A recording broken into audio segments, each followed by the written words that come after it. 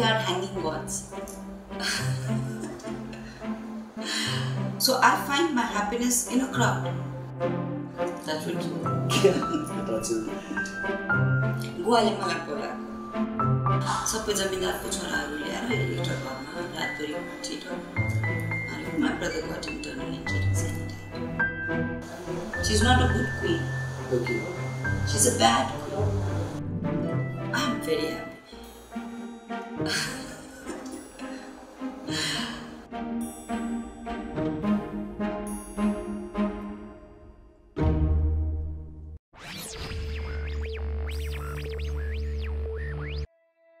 नेपालमा अंग्रेजी भाषामा लेख्ने लेखकहरूको संख्या कम छ।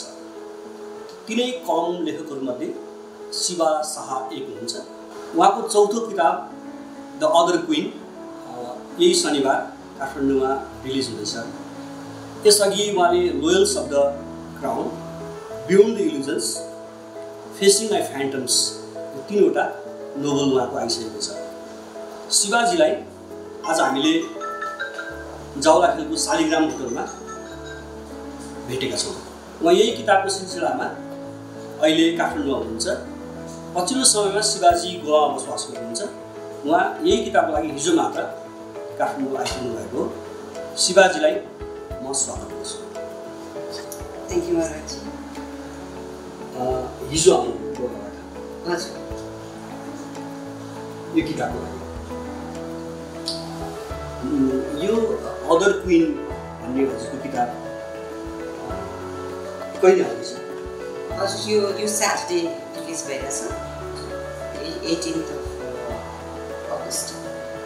हजुरको यो फोर्थ बुक? हजुर, फोर्थ। के को बारेमा? हजुर, यो चाहिँ एउटा हिस्टोरिकल फिक्सन हो। It dates back to 1840s।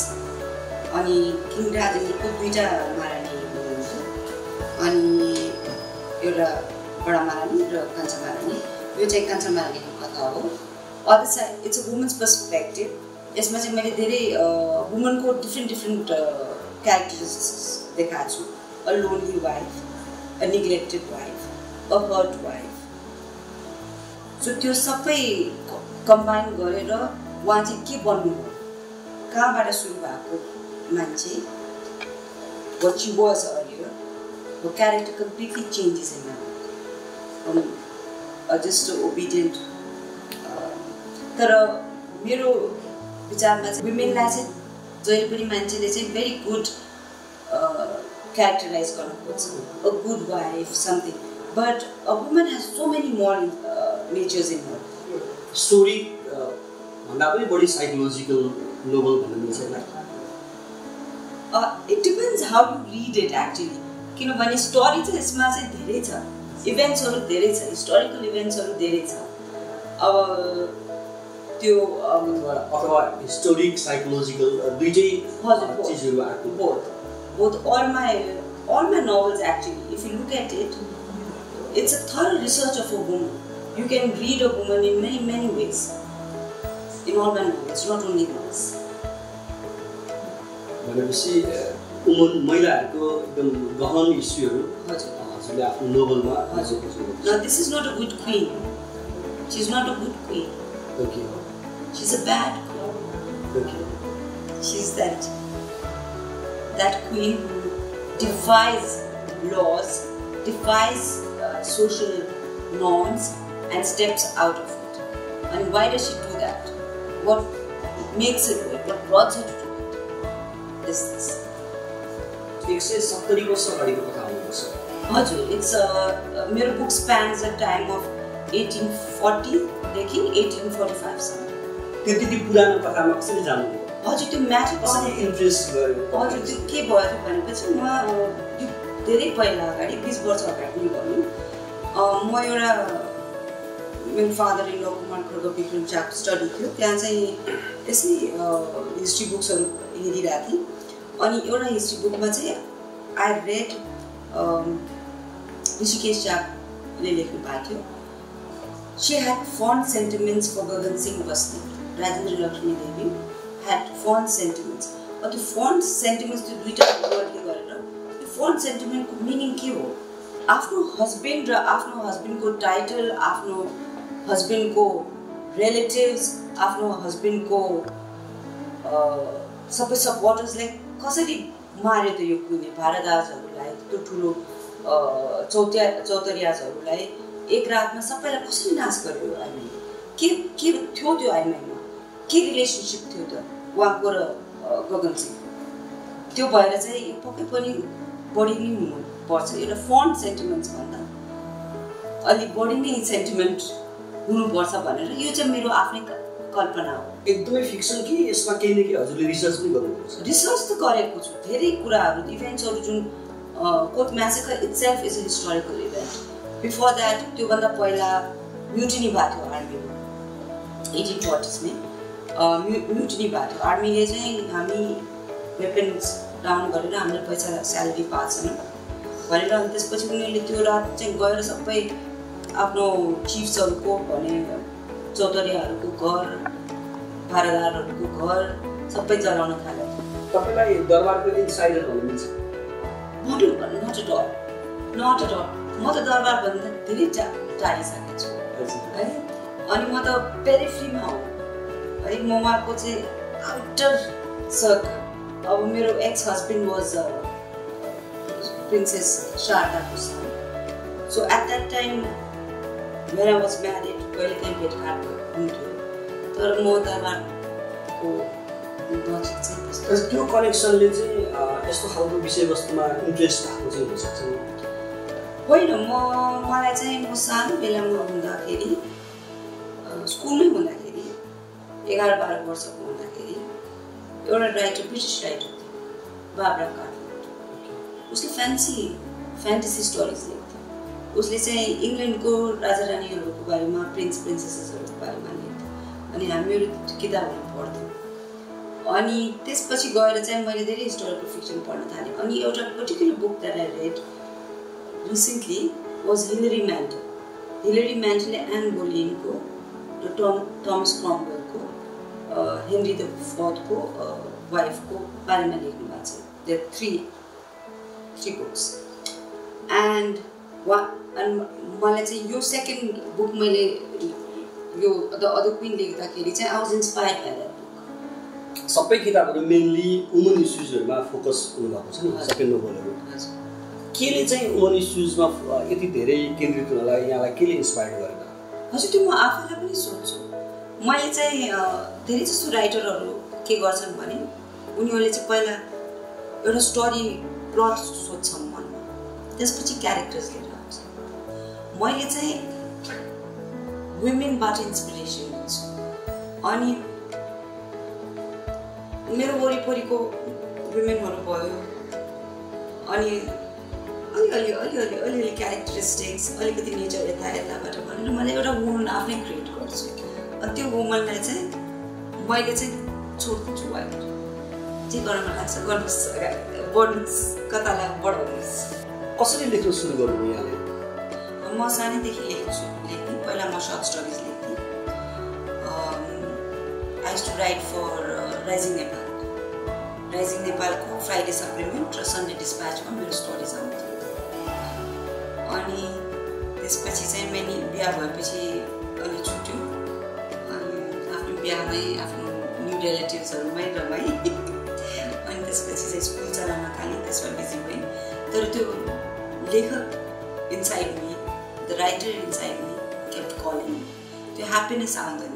राइटर्सहरूलाई job only happiness that we get is from our writing, the satisfaction is from the writing.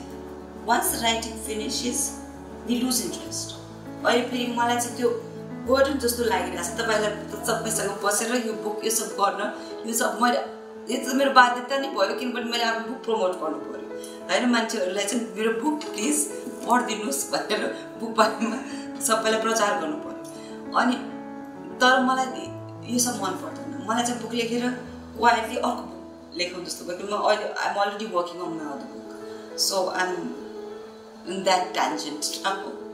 एकदम फुल टाइमर राइटर हुनुभयो? हजुर, I give my 10 to 5 every day to my writing. पछिल्लो समय गोवामा बस्नुहुन्छ किन सर्नुभयो गोवा? गोवाले मलाई बोलाएको। कसरी बोलायो? त्यो एउटा कलिङ हुँदो रहेछ अनि नेचर्स कलिङ अनि the climate also suited me. I more of a मलाई चिसो धेरै मन पर्दैन। आइ more of a C person अनि आइ मोर अफ म गाउँमा हुर्केको। घरको 360 डिग्रिज खेतै खेत थियो है, खोलाहरू थिए है जहाँ हामी खेल्थ्यौँ अनि रुखहरू चढ्थ्यौँ। अनि म त्यस्तोमा हुर्केको। म काठमाडौँमा बिहा भएर आएपछि त मलाई क्लस्ट्रोफोबिक भयो। म बसेर रुखहरू कता छन् यहाँ त्यसरी हेर्थेँ, खेतहरू कहाँ छ। You become comfortable with one lifestyle and त्यो लाइफस्टाइल रिमोट एरियाजमा धेरै पाउँदैन। तर गोवामा चाहिँ इट्स अ गुड ब्लेन्ड। म एउटा सानो भिलेज 10-12 घरको एउटा सानो गाउँ छ, त्यहाँ बस्छु। त्यहाँ चाहिँ हस्पिटल 5 मिनटमा छ, सुपर मार्केट 5 मिनटमा छ, बिच जान मन लागे 10 मिनटमा बिच पुग्छु। अनि मेरो शान्त वातावरण चाह्यो भने म आफ्नै गाउँमा बस्छु। माओवादी युद्धताका हजुरको दाइ मारिनुभयो, के भएको थियो त्यो? हजुर अब त्यतिखेर चाहिँ माओवादीले चाहिँ कोही राजा छैन कोही रङ्क छैन भनेर प्रचार गर्दै हुनुहुन्थ्यो। अब मेरो परिवार चाहिँ जमिनदार फ्यामिली पऱ्यो अनि मेरो दाइ त निर्दोषै थियो, कलेजबाट पढेर आएको थियो अनि आफ्नो खेती सम्हाल्दै थियो। अनि माओवादीले आएर कहिले हामीलाई यति बोरा चामल दियो, कहिले के त्यो मागि नै रहेको थियो, दाइले पुऱ्याइ नै दिइरहेको थियो। तर अब उनीहरूले चाहिँ गाउँलाई चाहिँ उक्साउनुको लागि कि एउटा ठुलो नाटक गर्नु पर्यो। त्यो नाटकमा मेरो दाइ बलिदान मलाई देखाउनु पर्यो कि कोही राजा छैन कोही रङ्ग छैन भनेर चाहिँ सबै जमिनदारको छोराहरू ल्याएर एउटा घरमा रातभरि कुटेर मारेको। My brother got internal injuries and death.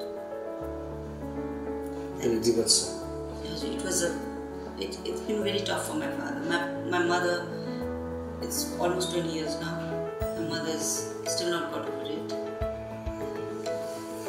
अनि त्यो बारेमा त्यो फेसिङ माई फ्यान्टम्स भन्ने हजुरको पछिल्लो नोभल सायद त्यही बारेमा थियो।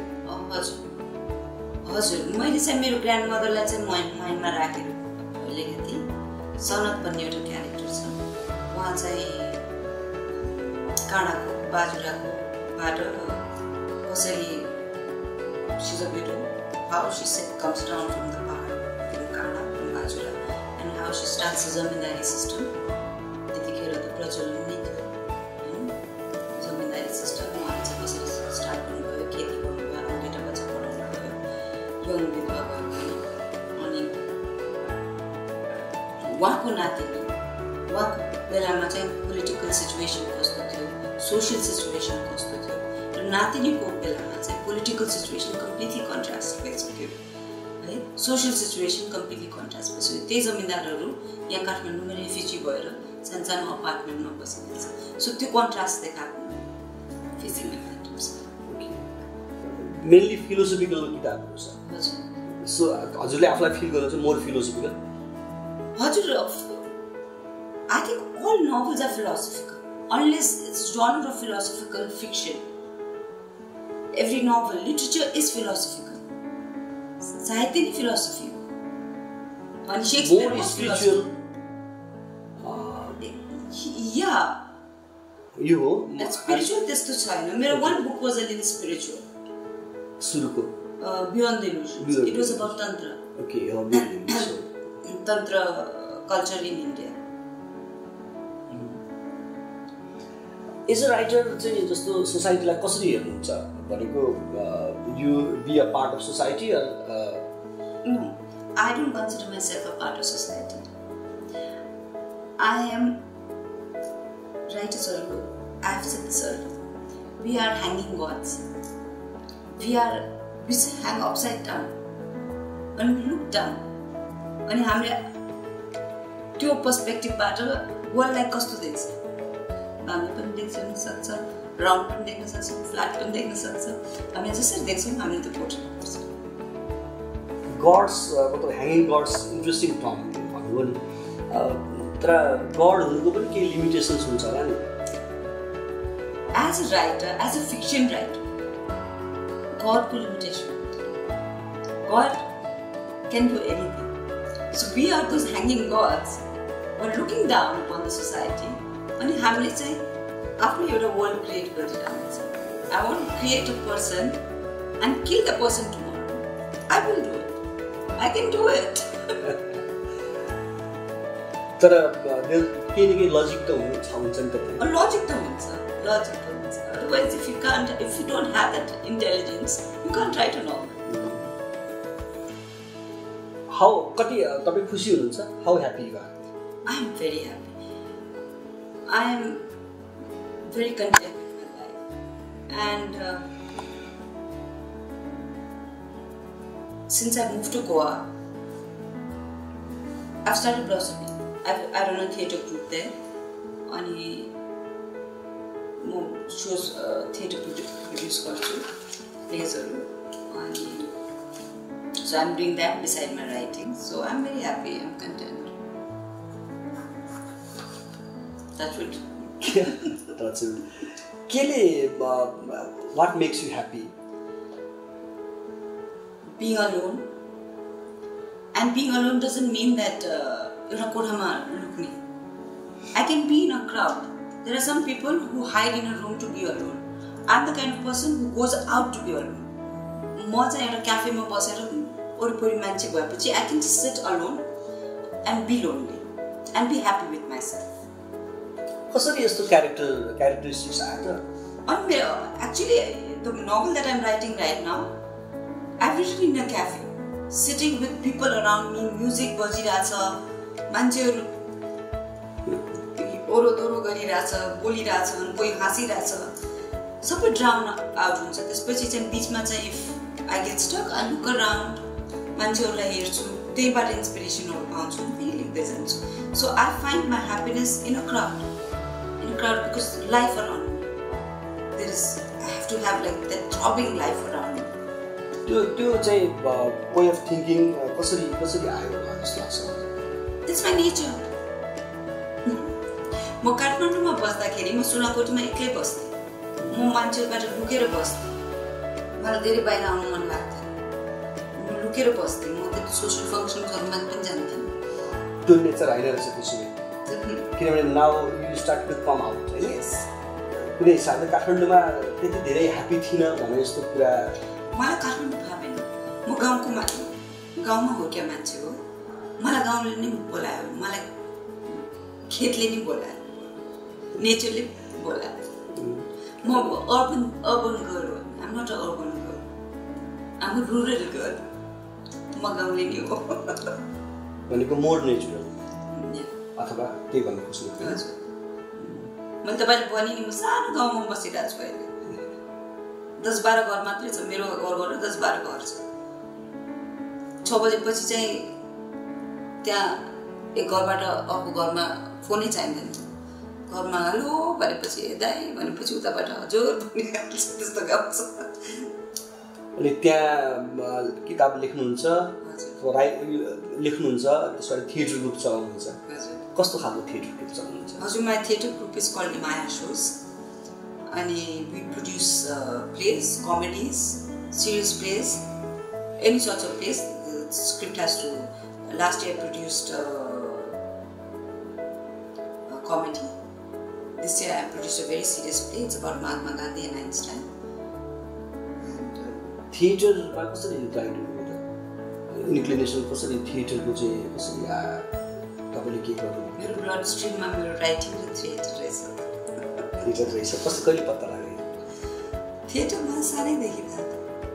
मेरो धेरै चाँडो बिहा भएको, म कलेज पनि गरेको छैन, म पढेकै छैन। मैले लिट्रेचर पढ्न पाएँ भए, मैले इङ्ग्लिस पढ्न पाएँ भए मेरो राइटिङ अझै राम्रो हुन्थ्यो होला कि है, अथवा पढेको भए झनै यो त्यो स्पोइल हुन्थ्यो होला, आउँदैन थियो कि? हजुर, किनभने होइन, किनभने तपाईँले आफै डेभलप गरेको कुरा हो। म त एसएलसी पास मात्रै हो अनि मेरो ड्रिम्स थियो त्यतिखेर स्कुलमा थिएटर गर्नुहुन्थ्यो हजुर म आफ्नो प्लेज आफै लेख्थेँ स्क्रिप्ट्स लेख्थेँ डाइरेक्ट पनि गर्थेँ अनि देखाउँथेँ सबैलाई अनि अहिले पनि मेरो साथीहरू मसँग पुरानो स्कुलको भेट्दाखेरि तिम्रो कथाहरू तिम्रो प्लेजहरू हामी सम्झिरहन्छौँ मेडिटेसन गर्नुहुन्छ हजुर आई डु ट्रान्सेन्डेन्टल मेडिटेसन किन गर्नुहुन्छ मेडिटेसन मेडिटेसन भनेको चाहिँ माइन्डलाई धेरै नै काम गर्छ अनि मन धेरै चञ्चल हुन्छ एभ्री वानको मन चञ्चल हुन्छ एङ्जाइटी प्रब्लम हुन्छ त्यो चाहिँ बिकज मन चञ्चल भइरहन्छ है त्यो उसलाई चाहिँ काम गरिरहनुपर्छ आफ्नो मनलाई त्यो चाहिँ तपाईँले च्यान्टिङ ओम ओम बिहान 10-15 चोटि आँखा बन्द गरेर पनि गर्न सक्नुहुन्छ अनि अथवा कामको बिचमा पनि है just give 2 minutes, just close your eyes, just chant Om Om. त्यो मन आफै जान्छ अनि म साई बाबा र गणेशजीलाई धेरै मान्छु अनि म पूजा हरेक दिन गर्छु अनि म खाना पनि खाँदैन पूजा नगर्दासम्म अनि एक कप चिया पनि खाँदैन अनि मैले त्यो मेरो मेडिटेसन हो बिहान ओम ओम चान्ट गर्ने अनि मनलाई चाहिँ स्थिर राख्ने 8 वर्ष अगाडि हामीले भेट्दा हजुरको छोरीहरू त एसएलसी पास गरिसकेका थिए अहिले एउटा एमए पास गर्यो एउटाले चाहिँ अन्डर ग्रेजुएट पास बाहिरै छु अब्रोड गोवामा एक्लै हजुर अब जेठो छोरी फर्केर आयो फुल्ली राइटर भएर गोवाको त्यो एकान्तमा एक्लै बसेर बेसिकली अब नेपालकै बारेमा त लेख्नुहुन्छ नि हजुर मेरो अल माई बुक्स अब my next book is called That Which Remains and it's about a Nepali girl from Kathmandu who moves to Goa and it has to come out so you can see what happens in Goa with that Nepali girl हामी कहाँ चाहिँ के छ भने जस्तो इङ्ग्लिसको रिडर्सहरू कम छ तपाईँलाई लाग्दैन कि मेरो किताबहरू नेपाली रिडरहरूले पढाउँदैन हजुर For the first time, my mother is going to get to read this because this book is getting translated in Nepali. So, Sheeba Shah चाहिँ translate गर्दै हुनुहुन्छ अब त्यसपछि नै सन्छ साङ्गीला पब्लिकेसनले नै जिल्टाछ गोवामै अहिले विशालले गोवामै बसोबास गरिन्छ हजुर दिस इज अब गोवा मेरो ससुराली भन्नु पर्यो अनि माइत चाहिँ नेपाल भन्नु पर्यो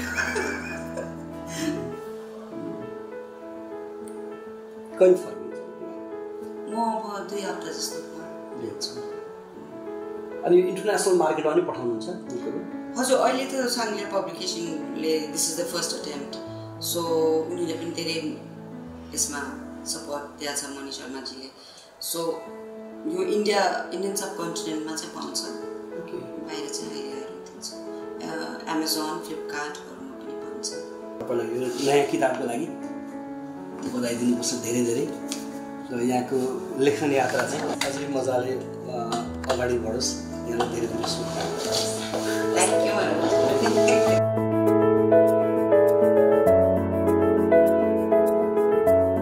अब्जर्भेसन गर्ने क्वालिटी हुनुपर्छ हुन्छ नि त त्यो चाहिँ एकदमै पाउँछु कि आजकल त म त्यस्तो आज टोल्ड यु मेरो सोसियल लाइफ नै छैन है I just read and I right all day, read at night, go to sleep, maybe watch a movie. That also gives a lot of inspiration. You get a lot of ideas from movies. You get to see so many interesting characters in movies. So I watch a lot of dramas or different language, French, Italian, Iranian. एकदम आरिस लाग्दै हुन्छ नि तपाईँको त्यहाँ life छ film हेर्ने किताब पढ्ने अनि त्यस पछाडि किताब लेख्ने होइन राइटरको लाइफ के हो त्यो तर कतिपय राइटरहरूको लाइफमा थुप्रै हुन्छ नि अब हुन त हरेकको जीवन होला तर कतिपय राइटरको लाइफमा चाहिँ पेनहरू पनि हुन्छ नि पेनहरू त आइरहन्छ अब आयो भने त्यसलाई ब्लड जुदो भयो त्यसो हस् thank you Okay, Manoj, so I'll see you at the book launch. हुन्छ म आउँछु